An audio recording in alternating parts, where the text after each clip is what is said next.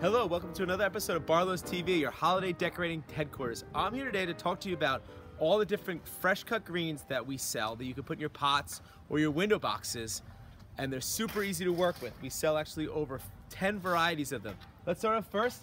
This is called incense cedar. It comes from the West Coast.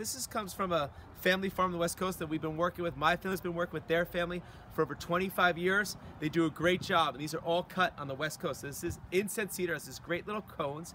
Now this right here, this is eastern white pine. We get this from a farm actually right in Pennsylvania, cut right here on the East Coast. Eastern white pine, a great filler for your containers.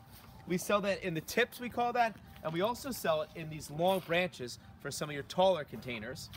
We also have, this is Douglas fir. This also comes from that same farm in Pennsylvania. This is Douglas fir. It has that orange scent. It's a really nice full green that you can use in your containers.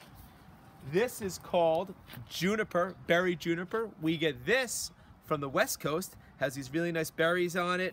Great to add different colors and textures to your containers or your pots. This right here is Western cedar, once again from the West Coast. You take a look at this, it's got these really neat little pine cones on it.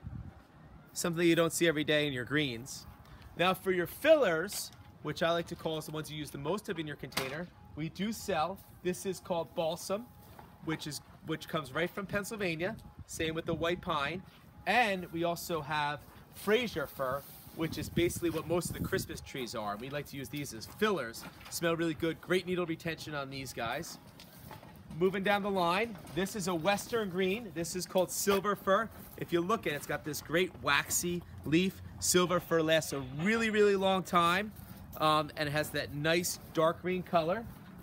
We also sell a variegated holly. We have a green holly and a variegated holly. The variegated holly we have from the West Coast, and believe it or not, the green holly we get right from our farm in Wall Township.